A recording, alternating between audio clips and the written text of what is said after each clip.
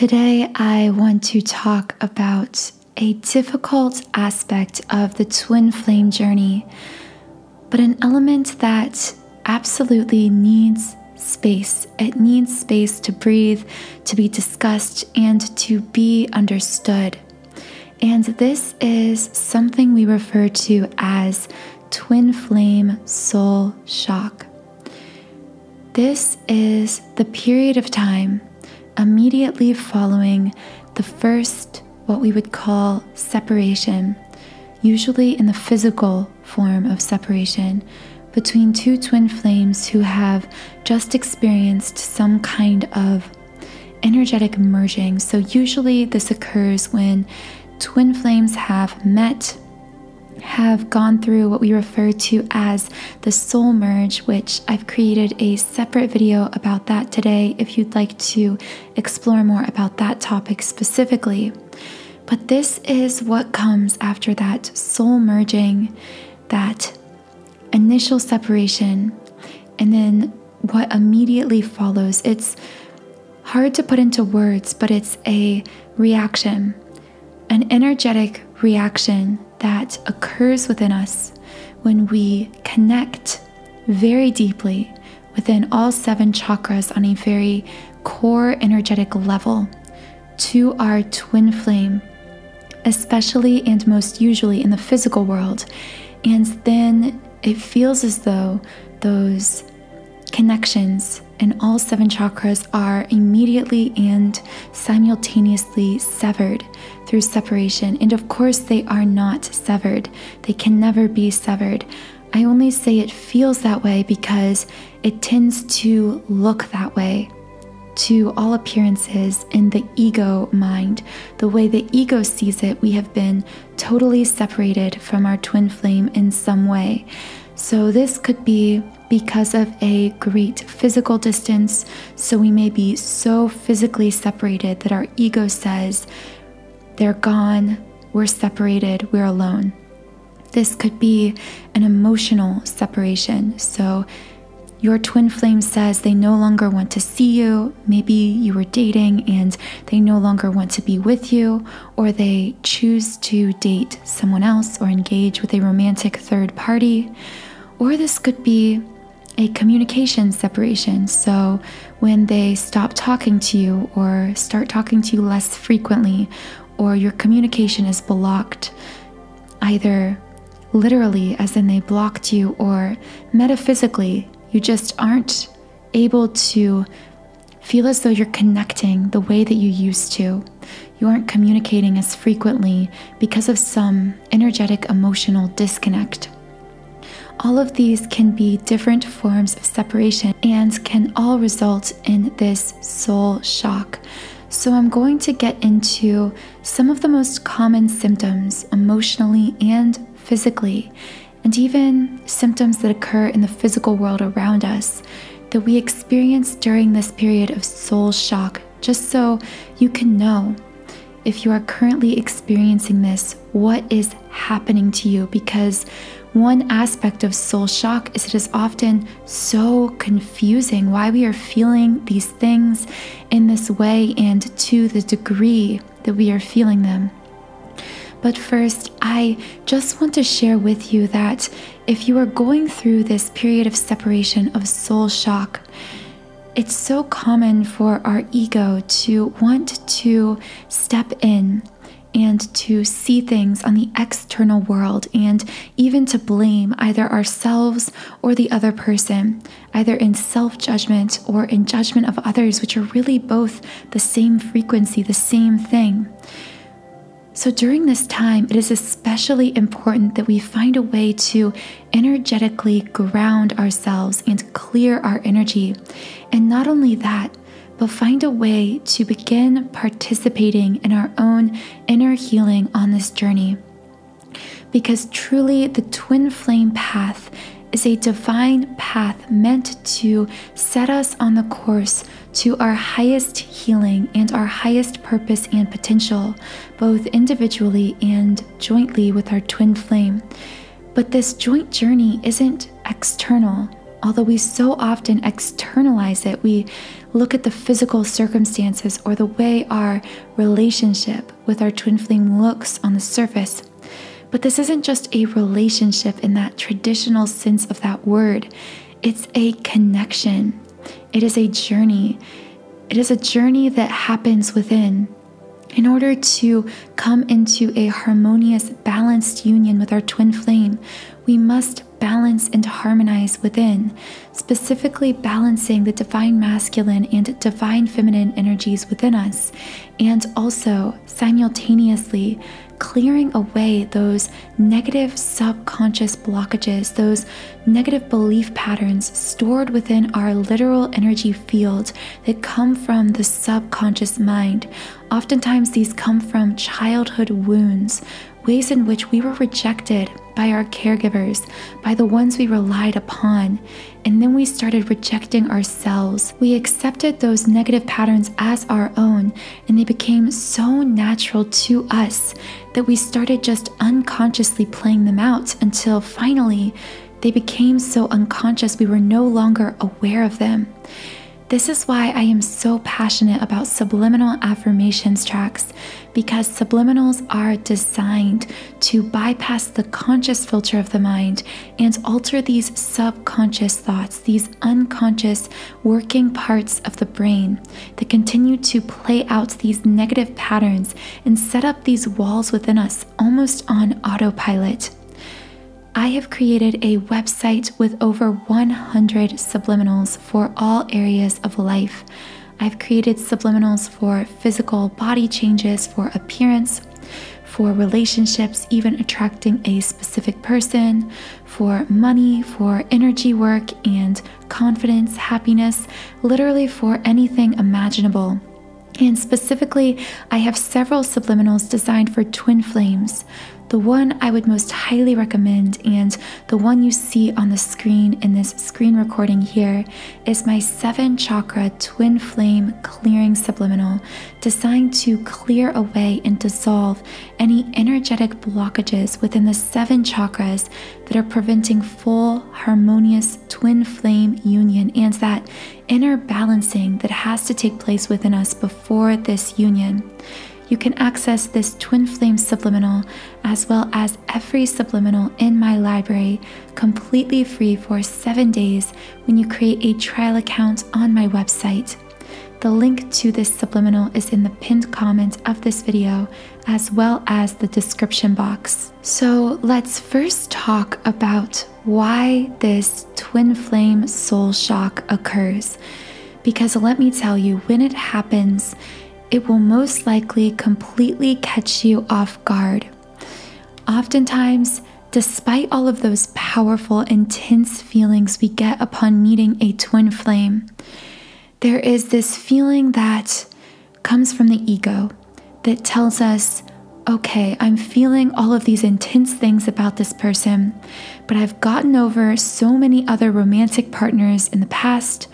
Why would this be any different? I will move on from this person. I will be able to get over this person.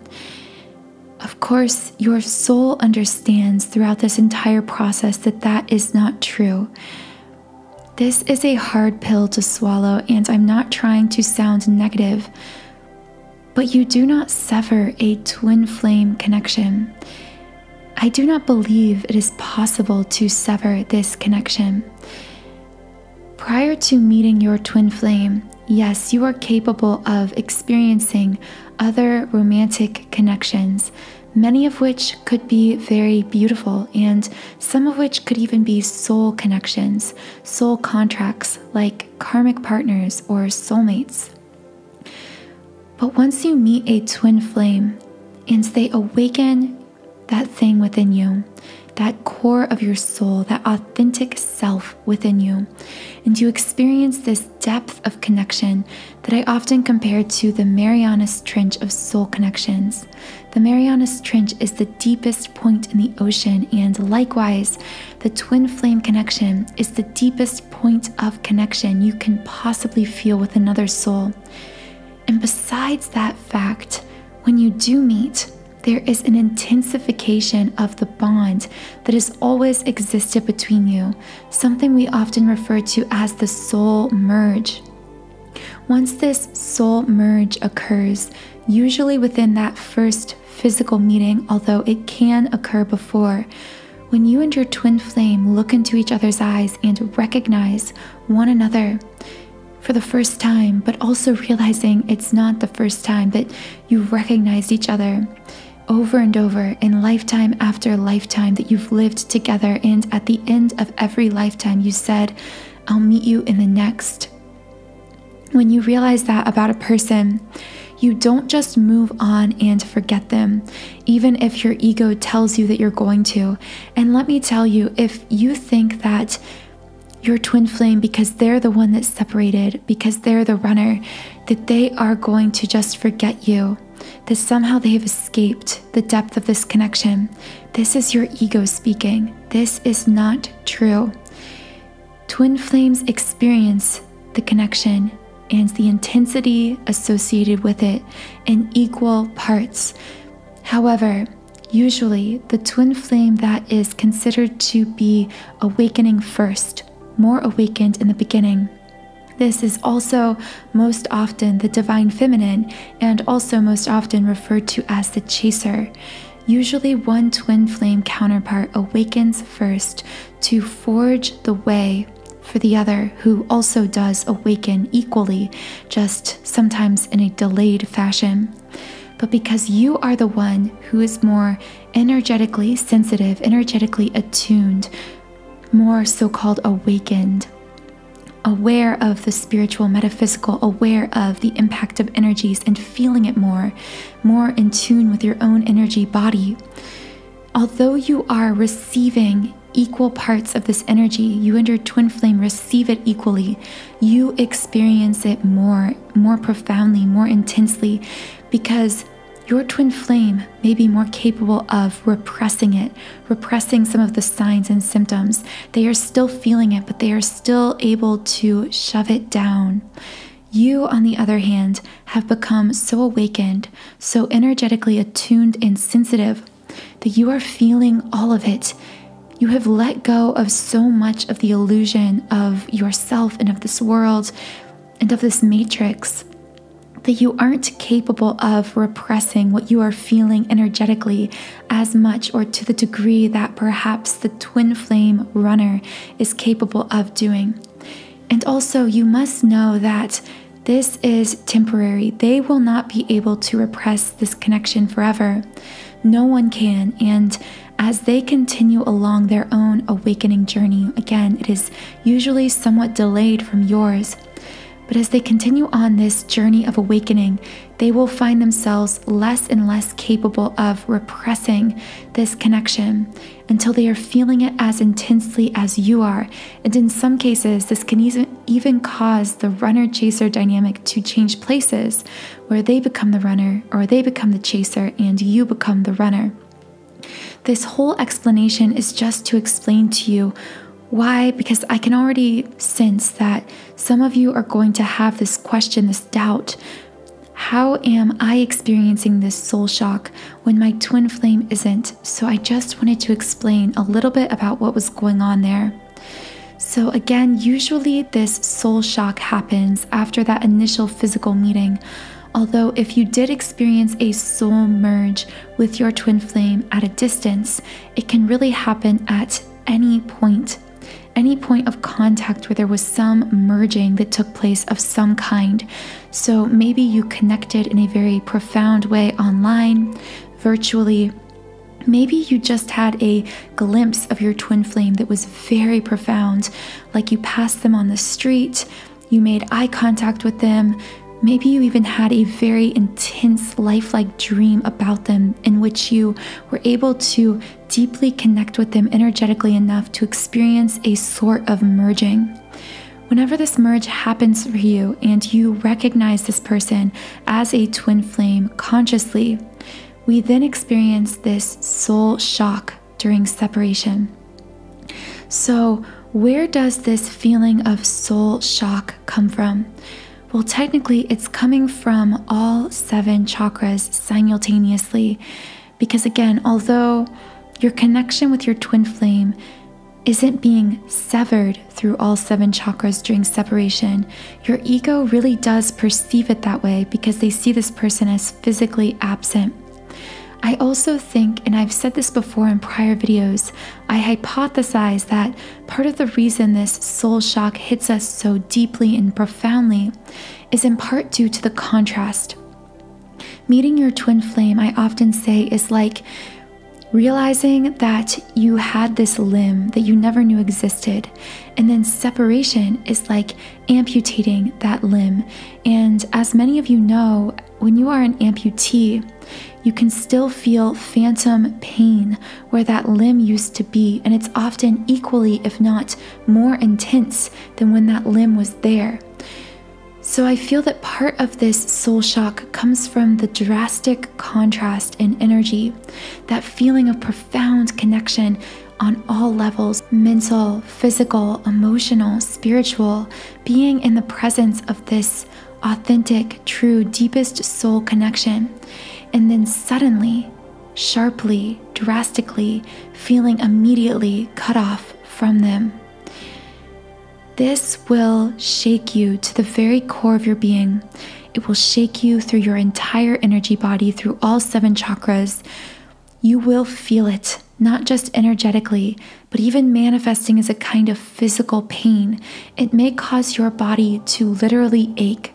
It may cause you to feel what we call soul sickness, fatigue, tiredness, unexplainable illness, just feeling this unshakable sense that something is wrong in your body, even your physical body. This soul shock could be described also as a deep grief, a grief that runs even deeper than grieving the death of a loved one, which sounds dramatic, but it is true, because when you're grieving a twin flame who has separated from you, you are grieving a part of yourself.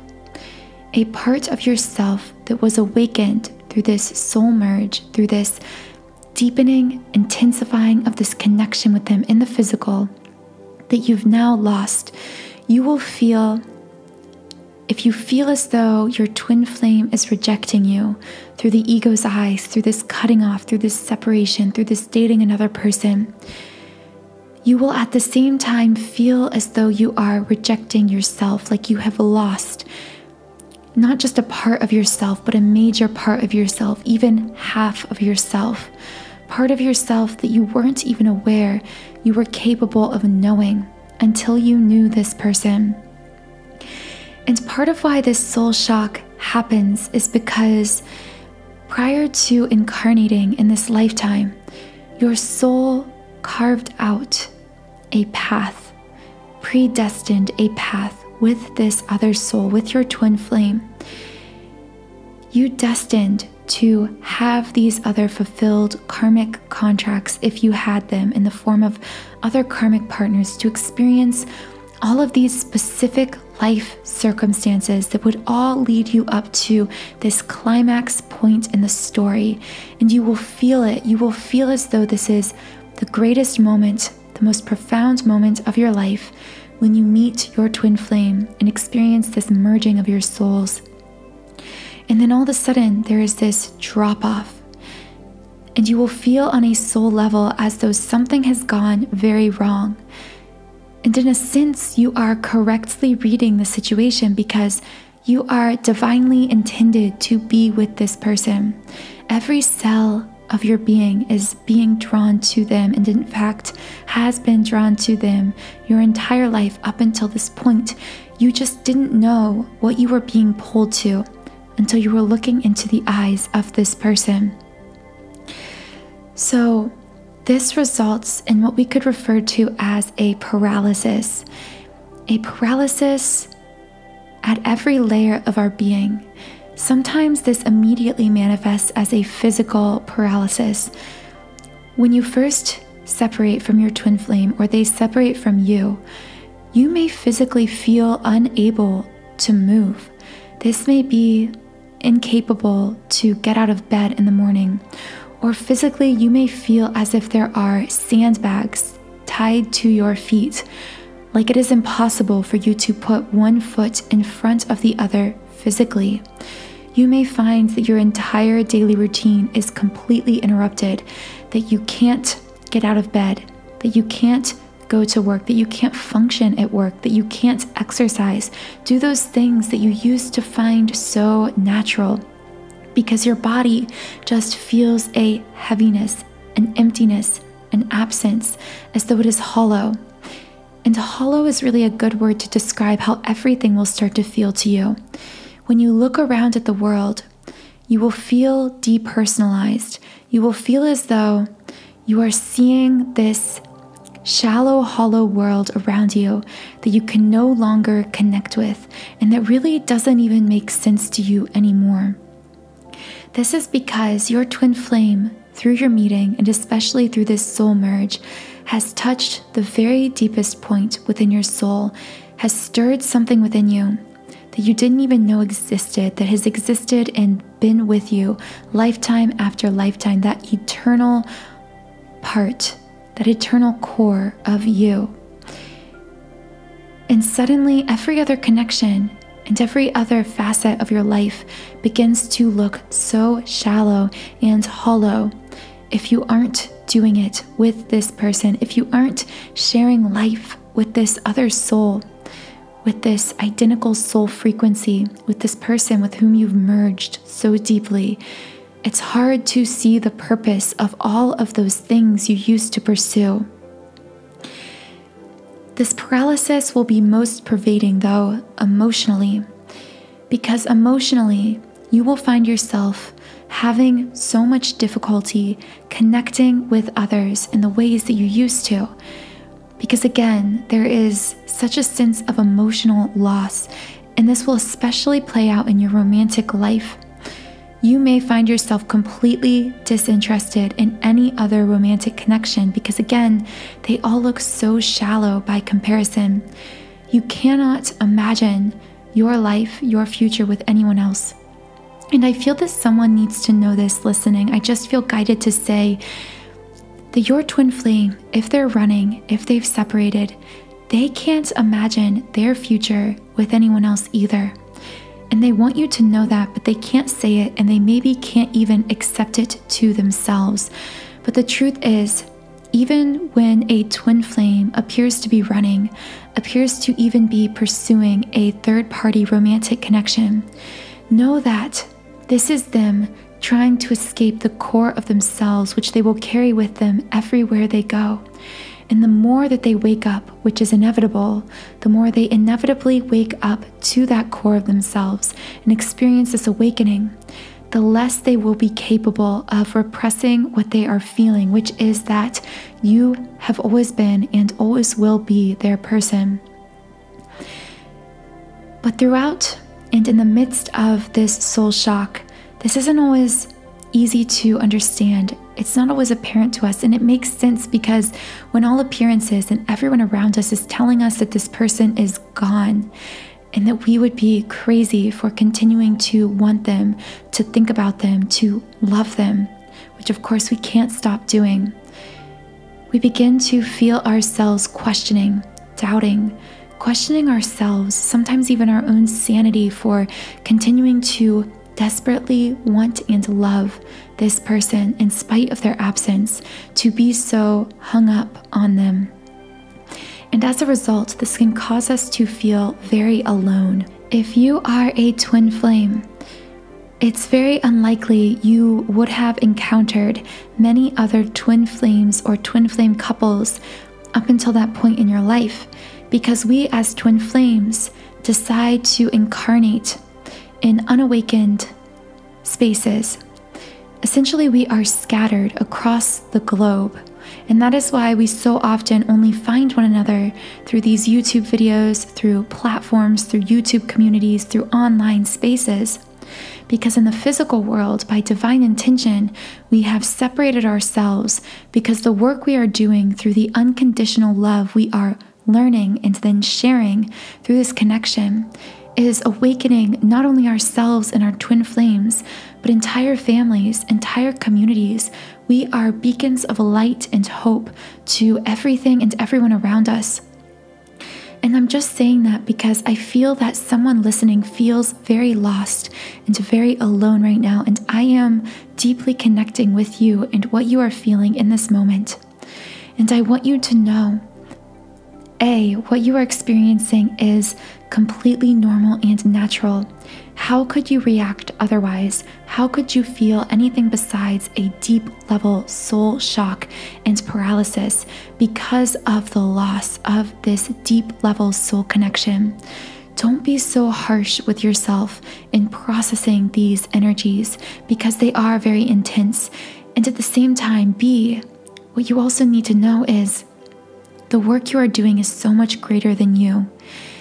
By transforming yourself, by healing yourself, by expanding and growing and committing to this journey, even through these dark and seemingly impossible times, you are committing to the elevating of not only yourself, but of planetary consciousness. So never forget the important nature of your work. I am so proud of you for how far you've come, even for finding this video, even for beginning to commit to understanding yourself within this connection, understanding what is taking place. You are awakening and everything is unfolding in perfect divine timing. I know that was a bit of a tangent, but I just got this very strong urge that someone needed to hear that. Thank you so much for joining me through this video, through these podcasts I share here on YouTube. Know that each and every one of you beautiful souls out there listening are co-creators with me on this channel, co-creating this information alongside me. I hope you have a wonderful rest of your day, and I'll talk to you again in the next podcast.